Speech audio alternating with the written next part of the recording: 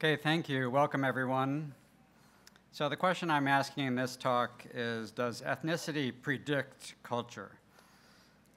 And we're going to see why this is important and what this means exactly. So the literature pretty much takes it for granted, as I did, that culture and ethnicity are kind of matching categories, that culture happens within ethnic groups and differs across ethnic groups. And ethnic groups transmit culture from one generation to the next. So why does this matter a lot? How much does ethnicity actually work well in predicting a cultural outcome? And why would that matter?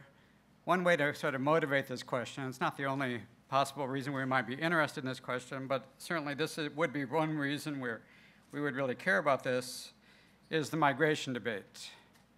So the migration debate is concerned about possibly some migrants might bring with them some cultural values that might be adverse for the development or the well-being of the receiving country. And this has been brought up specifically in the work of George Borjas, who said, poor migrants bring the culture and norms that led to poor economic conditions in the sending countries in the first place. And then Borjas quotes Paul Collier that uncomfortable as it may be, migrants may bring their culture with them. Clemens and Pritchett refer to this as the new economic case for migration restrictions. But sort of left unstated in this debate and is sort of which migrants exactly bring the adverse culture for the receiving country. How would you actually implement this concern on a practical level? Well, one other analyst who had some ideas about how to implement this on a practical level was this guy, our most famous social scientist who thought that one ethnicity in particular did predict culture. And his way of implementing this would be to call for a total and complete shutdown of the entry of this one religious group to the United States until our country's representatives can figure out what is going on. That last phrase I kind of take as a standard, like, academic invocation: more research is needed. So I'm trying to answer his call for more research right here. So let me give you another quote. I apologize for circulating these quotes. And you're probably like me that I'm obsessively reading the sports pages these days to avoid having to read quotes like this in the newspaper. But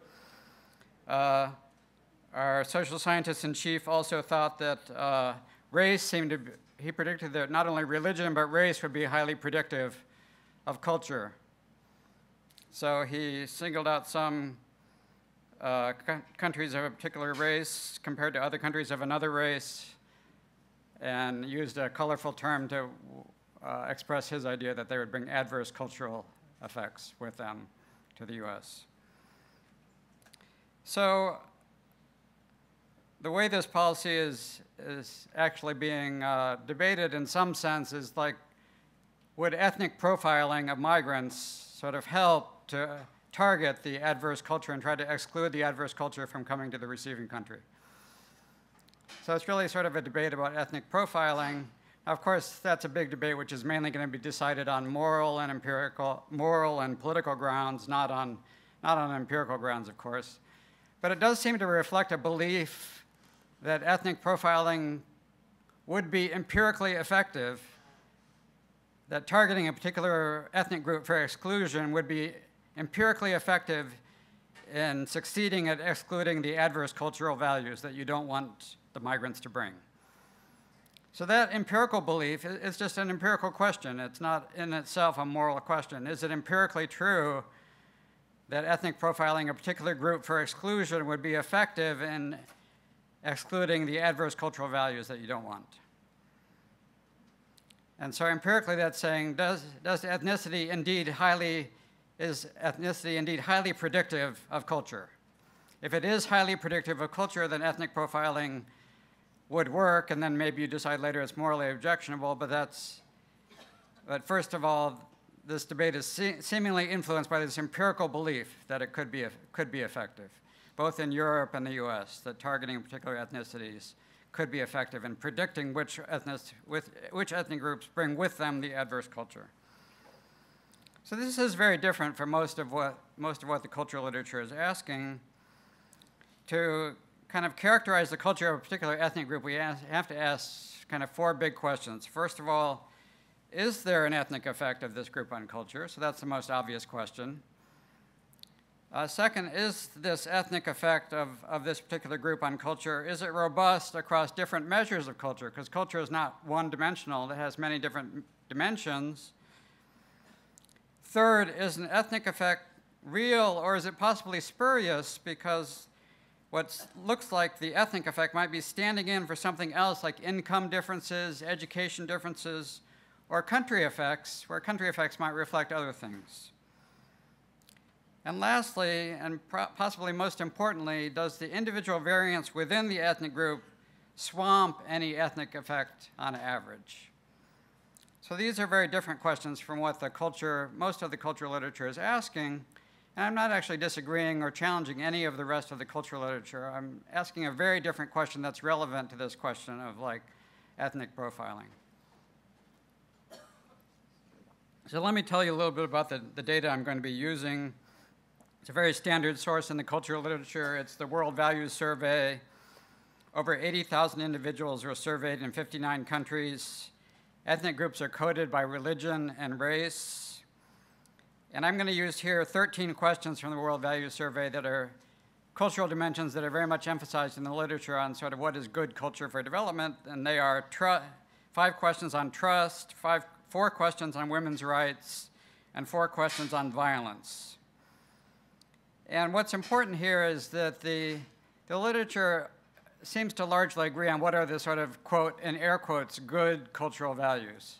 Whenever, in the rest of the talk, whenever I say good or bad cultural values, this is a sense in which I mean that cultural values, so for example, high levels of trust, high levels of women's equalities, low tolerance for violence, are also seen as sort of good for development instrumentally, and usually often seen as kind of good in and of themselves in the development policy discussion. So in the empirical measures I'm going to use, I'm going to scale all the questions from 0 to 1. So 0 is like the worst culture, again, worst in air quotes, and 1 is the best culture on each dimension. And these values just reflect agreement or disagreement with cultural values expressed in the questions. Often there's intermediate levels of agreement, so most of the time they're not dichotomous variables, but are continuous variables from 0 to 1 on each question. This measure of good culture that I'm using is actually correlated with poverty across countries, so it's confirming that, yes, culture does matter for outcomes like poverty, at least the stylized fact that it's highly correlated. So let's start now with the juicy stuff. All right, so here's a bunch of coefficients on the result of a regression of the answer to each of these questions on a dummy variable for whether respondents in the survey said they were Muslim. So in this first set of regressions, each coefficient here represents a separate regression of this question on a dummy variable for being Muslim. And so again, remember the scale is from 0 to 1 on each question, so that's how you interpret the size of the coefficient relative to that scale of 0 to 1. And so a negative value here means a movement in the direction of the so-called bad culture, and a positive value would be a movement in the direction of the good culture. And so let's start asking some questions about this. The yellow highlighted coefficients were significant and negative. Later I'm going to show if any coefficient turns out positive, I'm going to highlight it in blue. So on trust, the question is, can most people be trusted? Do you agree? Second, do you agree people don't take advantage of you? Do you trust strangers? Do you trust a different religion? Do you trust a different nationality? On women, it asked, do you agree that a man beating his wife is never justifiable? Do you agree women's rights are essential? Do you agree women's discrimination against women is a problem? Do you agree men don't have any intrinsic right to jobs over women? On violence, you're asked whether you carry a weapon, whether you agree that war is never necessary for justice, whether you agree that stealing is never justifiable, whether you agree that violence against other people is never justifiable. So in these regressions, each coefficient is just the coefficient on a Muslim dummy from regressing the answer to this question. So some of these answers are indeed negative. There is a negative and significant effect of the Muslim dummy on culture in the negative direction.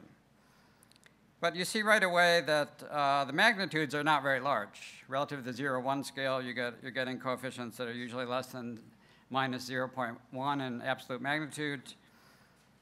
You also see that the answers are not very robust across cultural dimensions. So the violence thing did not turn out at all. The Muslim dummy was not significant at all on violence. On women, only 2 of the 4 questions were significant. And on trust, there is more evidence of a significant effect. But then now we go to the next question. Is the ethnic effect spurious? Could it be standing in for something else like income and education? Or could it be standing in for country effects, which are themselves not necessarily ethnic, but could be affected? Country effects may reflect other things like a country's history of autocracy, authoritarian rule, conquest by others, civil wars. All of these things show up in the cultural literature as country effects that are not necessarily related to ethnicity. So now in column 2, we're going to control for the individual characteristics like income and education. And in column 3, we're going to control for the country effects and the individual characteristics. So now you find in column 2, one of the significant effects now loses a lot of its significance in the first line. Whether most people can be trusted, the trust effect goes down in significance, and then when you control for country effects, a lot of the significance vanishes altogether in the third column. When you control for both individual characteristics and for country effects in the third column now, none of the questions on trust, is there a significant effect of being Muslim on trust, and as before, none of the questions on violence matter. There's still some effects of being Muslim on attitudes towards women, but you can see now the coefficients are really extremely small. They're barely more than minus 0.01 on the 0 to 1 scale. So if you thought of it in terms of linear probability, being Muslim is resulting in a 1% decrease in the likelihood of agreeing on something like women's rights are essential. And you can see even here, one of these questions goes in the opposite direction. It's significant and positive that Muslims are more likely to say that discrimination against women is a problem. So I'm going to skip over this one. I'll come back to it if I have time. Well, I like this table, so let me describe it briefly and then give me a little extra time if necessary from Q&A. So, what's also interesting is significance is not everything. There are many possible ethnic groups that you could test. And, some of the significance could be spurious because also you're just running lots and lots of regressions on many possible ethnic groups on many possible questions. And to illustrate that, I tried running these same kind of regressions on a placebo ethnic group that was defined, that I admit that I did a little data mining to find one placebo group that would have some significant effects. But of course, that data mining is not that different from what we actually do when we're trying many regressions on ethnic groups and on cultural values and many different cultural values on many different ethnic groups, and then kind of like putting a lot of importance on those that are significant. So this placebo group is defined as, this ethnic group is defined as if your birth year ended in a 0, you're a different ethnic group. So we'll call you the 0 birthers. The 0 birthers, they show an alarming propensity to justify a man beating his wife, the 0 birthers. They also have a robust effect believing that stealing can be justifiable. These 0 birthers really seem like maybe that also should be a group that Mr. President should consider targeting, as those whose birth year ends in 0 maybe should be selected for ethnic profiling and excluded from U.S. shores, and a travel ban on those horrible 0 birthers. So you see that the pattern of significance is not all that different from what we're seeing in the Muslim column. Of course, these coefficients are, again, very small. So again, significance is not everything. So, you know, the big question is how much explanatory predictive power do the ethnic dummies really have? How does it really predict cultural values to say that, you know, this respondent is Muslim and we predict that they will have very different cultural values from a respondent who is not Muslim? So let's look at the data. So here's 2 histograms so now I've taken the next step of constructing an overall cultural index, which just averaged the answers on all 13 questions. So it's just an unweighted average that will also be between 0 and 1 of the average answer on all 13 questions. Remember, a positive, being closer to 1 means the good answers that are seen to be the good cultural values, and being closer to 0 are the bad cultural values. So of course you can see there's a lot of heterogeneity in this histogram of both Muslims and non-Muslims. So you can find a significant difference between these 2 groups. It's the difference in the unconditional difference is 0.06 in the bad direction for Muslims compared to non-Muslims. But of course, you can see in the graph that is swamped by individual heterogeneity. There's enormous individual heterogeneity. So the big picture is that ethnic profiling is not likely to be effective in this picture, because you'd be, by ethnic profiling, a group that only slightly differs. And by the way, if you control, as we saw before, if you control for country dummies and individual characteristics, the difference falls to 0.006 between the Muslim and the non-Muslim respondents in the survey. So, you know, ethnic profiling is not effective because you're still excluding a lot of people with good cultural values when you're excluding Muslims, and you're still admitting a lot of non-Muslims with bad cultural values. So it's highly inefficient and ineffective to do ethnic profiling in this context. So here's probably the most important graph. I've been agonizing a lot over how exactly I'm going to explain this to the president.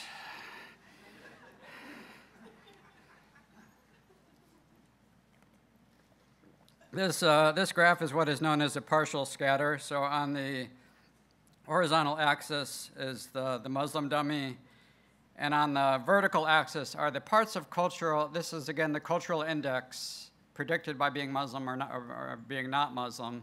So the not Muslims are on the left, the Muslims are on the right. And the partial scatter means that you remove the effect of the individual characteristics like income and education and the country dummies. So the residuals on the vertical axis, they mean what is the residual if you predict culture based using the country dummies and the income and education, what is the part of culture left unexplained by income, education, and country dummies?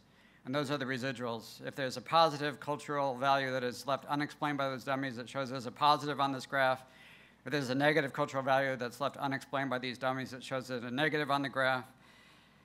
And you can see a horizontal line going across here, which is the regression slope of the regression of these cultural values on the Muslim dummy, on the dummy variable for being Muslim.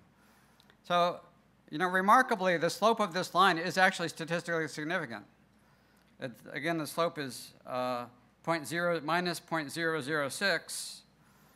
So it really is statistically significant with a very small magnitude of 0.006 on a 0 to 1 scale of likelihood of having good culture or bad culture. You can just see, looking at the graph, the explanatory power of like singling out the Muslims to try to target the bad cultural values is pretty much completely useless.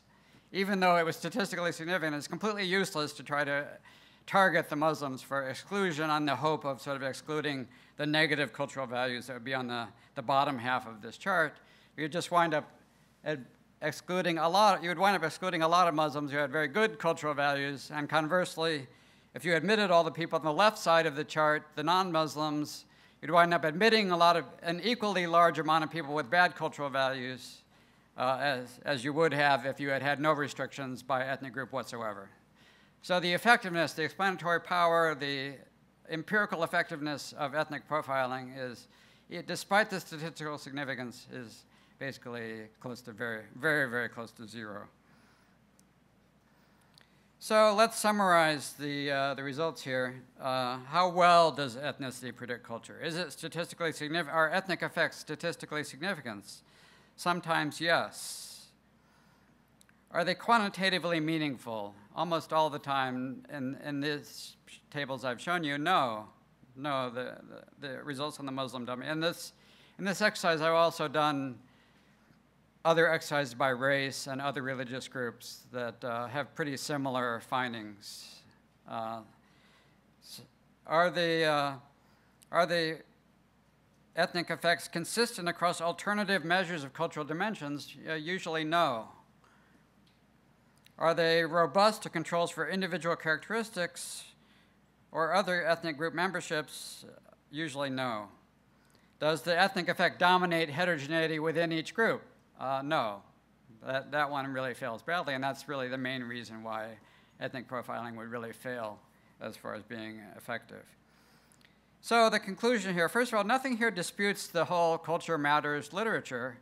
For culture to matter in the literature, it would be enough just to have small differences in means between groups and small differences in outcomes that you're explaining between groups. So this is really it's a different literature that asks whether culture matters or whether culture persists across time. Those are all questions that I find the papers in this literature to be very convincing that there are culture effects and that culture does persist. But for that, you would only need small differences between groups to get those results. And it's still true that the second point, that descriptive cultural statements about particular ethnicities are simply usually not very robust. We're not even sure if an individual belongs to multiple ethnicities, which ethnic dimension matters. We're not sure if it's the characteristics of the individual, like the country of origin or the income and education levels of the individual that matter. There's really poor explanatory power of ethnic membership for culture.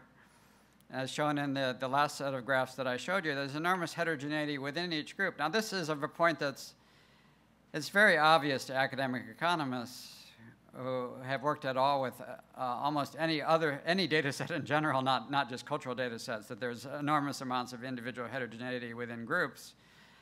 That's fine that everybody knows that in academia. Unfortunately, I don't think a lot of the severe reactions against particular groups of migrants, like African migrants to Europe or Muslim migrants to Europe and the same set of migrants to the US, I don't think the popular discussion that expresses a lot of support for ethnic profiling of migrants really understands just how vast is the individual heterogeneity within groups relative to what are really very small differences, even when you do find them to be statistically significant.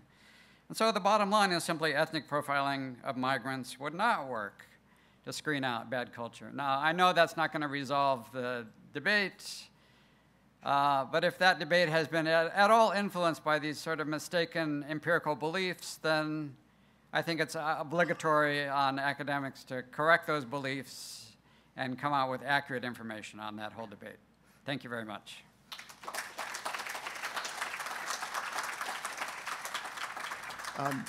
Well, surrounded as I am with presumably enlightened people who do want to keep out the Muslims, I think this is important research. But my two questions are, first, in terms of your research, would this then mean that since you controlled for national origin and then income, does that mean, my first question would be that, does that mean that all you need to do is keep out the Muslims who come from particular countries and who don't have the right income, so you just have to add those two things, and does that help?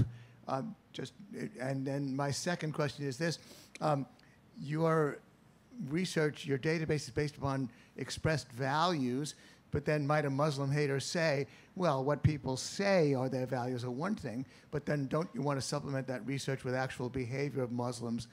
I suspect that Muslims in this country behave better than non-Muslims actually, but they're not about behavior of Muslims in Europe. Don't you want to look at behavior patterns to supplement your research, not just on intentions from values? So that's my two questions. So you're asking about the country effects. And the income effects. Just say, keep out the Muslims with the wrong income from the wrong countries. Does that help a lot? Yeah, so again, I'm motivating the importance of this question by saying it's related to, ethnic profiling of migrants and that whole debate. I'm certainly not claiming this is going to be the final thing that resolves that debate, or even, I can't even verify that it would have any sizable effect on that debate. But I still think it's very important to get it right for its own sake. We don't usually justify academic research, the value of getting things right, by any need to make an extraneous appeal to how it influenced policy. We just value getting things right for their own sake. Now, on the country dummies, I think this is a very important question. So you could just say, oh, okay, so it's the country dummies that matter. Let's just do ethnic profiling based on countries. And of course, the travel ban that was actually put into effect was kind of like many people think it really was intended to be a Muslim ban by selecting Muslim countries. But it sort of skirted that issue by trying to rely on picking out particular countries that were thought to be, dangerous sources of migration. And of course, we could do the same analysis on the country dummies, which I have done in this work.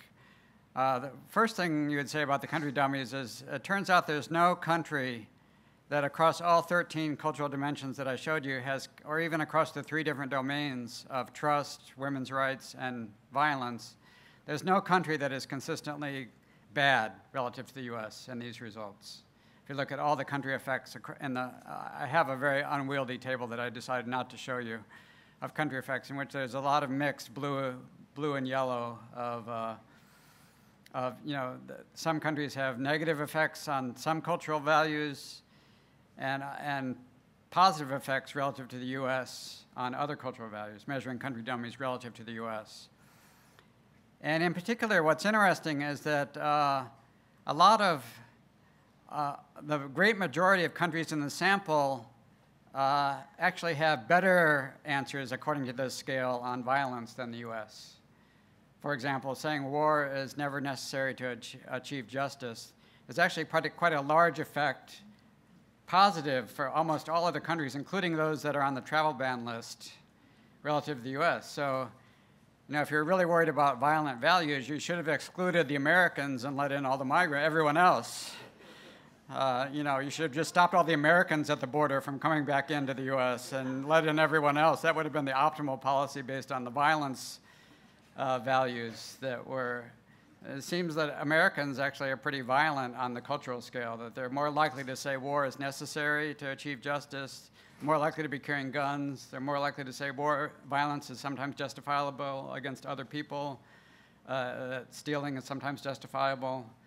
So I was kind of pretty surprised by that, but it's a pretty strong result in the data, and that's one of the main things that makes it kind of invalid. Also, it would not make the country dummies work well as a device as the basis of some kind of profiling of migrants. And of course, it would also be true of the country dummies that, and if you just measure each country effect as being the country effect of being from that country compared to everyone else in the World Values Survey, most of those are very small magnitudes and are also swamped by the individual heterogeneity within each country. So country dummies are not going to do any better, is the long answer to your question. What about looking at behavioral patterns of Muslims? So these are the cultural measures that are most commonly used in the empirical literature. They're not the only ones. We could look for lots more values, and some of them could be based on behavior and not on culture. That would be sort of a different question. If you think of behavior as being determined by culture, then hopefully it's kind of informative to get results on culture first from these. But I would agree that we could do, a lot more research on lots of other data sets on culture and on behavior to try to get those. Yes, please. Hi, thanks for the great talk. So I was hoping you could talk a bit more about how you decided what is considered like a cultural practice or a cultural belief versus a reaction to the context someone lives in. So I was, in looking at, particularly with the country dummies analysis you had up there, questions about trust and also about violence. And I was hoping you could talk a bit more about how you establish whether that's an actual cultural belief or a reaction to the context that an individual is in, and how that could change with migration. Yeah, so I'm glad you're asking how it would change with migration. So, of course, these are one limitation of this, applying this to migration, is these are not actually looking at the migrants themselves. These are looking at people in the source countries that you're talking about targeting for restrictions. So, another thing that would be really worthwhile to do here would be actually use the U.S. data that we do have on, values of the U.S. population, and again try to tease out, effects of migrant groups. And of course, that's the data set that Raquel's great work on culture uses on migrants, and does include some behavioral things like whether women actually work or not. Might also be another measure of attitudes towards women. And that could differ among migrant groups that come from different countries, and that would be really interesting. So that is all, like, again, invoking the solemn phrase, more research is needed. I agree with you. As far as how we're measuring culture, of course, it's always going to be very imperfect. There's nothing, I'm not doing anything of what you asked me to do. I'm just taking at face value the answer to the question. Do you agree that most people can be trusted? Yes or no? Do you strongly agree? Do you strongly disagree? That's a sort of measure of your attitudes towards trust. And each question is, no one question, and none of the questions, even all the questions together, are certainly not a perfect measure of culture. That's very clear. But it's sort of the best we can do to address this question. And I think other measures of culture are likely to show should be explored more, but are likely to show similar results. Yes. Self-identification. In other words, Christian Iberia, Jews until 1960 couldn't legally be there. Chinese right. exclusion, white Christian America, you can't come in. Perhaps Serbia and Israel in the future. Zanzibar killed all the Arabs when they got their independence. Right. I mean, there are historical precedences that start from that basis. And then if you Yeah, so... Yeah, clearly you're right that the demand for migration restriction is often driven by some sense of what is the right definition of an American, what is the right definition of a Zambian or a South African, and so on. And also your question is a reminder, the U.S. and Europe are not the only ones that are hostile, can be hostile towards migrants. That's common across many, many countries. And like you say, it's often driven by a sense of ethnic nationalism that identifies the nation with a particular ethnic group and doesn't want another ethnic group that is seen as non-national. So again, those are things that we cannot really address here. What we can address here, I mean, you mentioned the Chinese Exclusion Act which was first passed in 1882 and then reaffirmed many times later, most strikingly in 1924, which also excluded Japanese migrants. And then there was, in 1924, there was also exclusion targeted towards excluding Slavs and Jews and Italians. So, to the extent it's based on some ethnic nationalism, that's maybe harder to address. To the extent it's based on sort of a mistaken belief on how well ethnicity predicts the cultural values that you don't want to have. We can now look back on those historical debates on Slavs, Jews, and Italians and see that a lot of the alarmist talk about what bad culture they were bringing turned out, seems to make no sense today. It sounds ridiculous today. That's a more anecdotal piece of evidence that what you think is a really different, permanent, inherent, huge difference in culture turns out not to be that. Turns out not to have ethnicity, turns out not to have great predictive power for excluding the cultures that you think you don't want. And so getting that question right may play some modest role in helping to clarify these debates both historically and today. Yep. Good afternoon, Professor. Sorry. Would it make the work of the intellectuals, the educators, and the researchers, would it make your work easier, less complicated, and more honest if you would take the word culture out and replace it with race? because I find throughout the world, the African race is under siege. Most of the countries of Europe, and including this country, there's a lot of pushback against the African race. And most races, most groups, when they immigrate to a country, they take their culture with them. Africans was brought to this country, and they gave tremendous culture, work, and culture to this country. And now I find, as you mentioned, the president that we can refer to as S-hole president, who was referred to many of the countries in Africa as S-hole countries, the same countries that the Europeans have been exploiting for centuries. You're allowed to say, and they allowed took to say their shithole. and they took their culture, they took their bad culture to the African continent, destroyed it, still robbing and plundering the resources of the African continent. And now they have the nerve to talk about bad culture. I think it's about race. I think that word culture should be replaced with race. It would make it more honest. So yeah, I mean, I think the reaction against so-called bad culture definitely had a racial dimension when that quote about shithole countries lumped together Haiti and African countries and then compared them to Norway. I think it was pretty clear race was the identifying variable there. And so that's, again, it's something that I did very similar tests that came out very similar on race, on this question of white versus black internationally. And again, you find, very small, not very robust effects of race on actual cultural outcomes. Yeah, I'm trying to answer your question. Don't worry, I'm getting to it. Yeah, yeah. Okay, so, and I actually agree with you that I think academic economists in development, maybe we are not talking about race openly enough.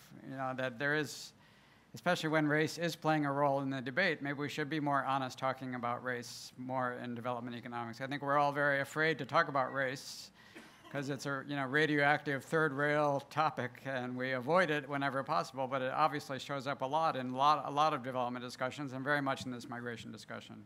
And also, why is it our researchers, we have great African researchers that knows our issues, knows the problems we have. But whenever it comes to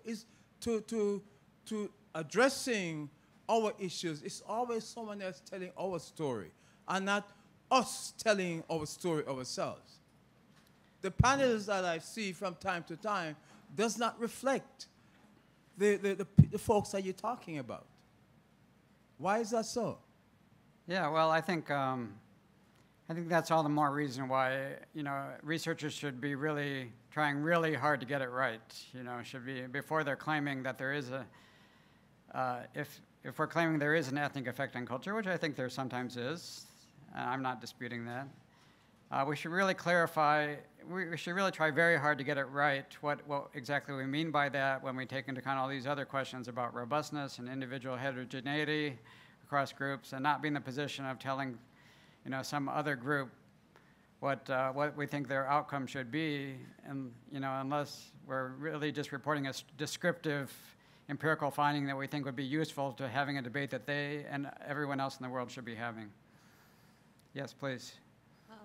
It was great to hear that question because it kind of provides context for what I'm about to ask. Thank you very much for showing us that correlation between ethnicity and culture. And it's good to have that data. However, policies are not being defined, as you rightly pointed out, on evidence. However, my concern as a researcher is much more what is the public discourse and what are the labels and categories we use. And here we're talking about ethnicity and race, but really talking about Muslim or religion. Right. And when I heard that, I'm doing research in Southeast Asia, which has two of the largest Muslim populations in the world, Malaysia and Indonesia. And I was like, but those countries are not on the list, so which Muslims are we talking about? And why is the press talking about it as Muslims? What specifically is going on? Is it a racial thing? And to your point, it's more complex than that. And when we repeat the shallow categories that are being used in policy, in academia, then we probably do everybody a disservice. So I want to ask you, what do you think about so many Asian countries, Pakistan, Bangladesh, India, Indonesia, Malaysia, all of which have huge Muslim populations? Are they also thought of in this Muslim category or bad culture or ethnicity category? Or in what way can we make this deeper discussion? Yeah, well, you're giving, first of all, some Asian Muslim countries are included in this sample and are part of the results. Malaysia specifically, I remember, is definitely included. And of course, India with a large Muslim population is included in this sample.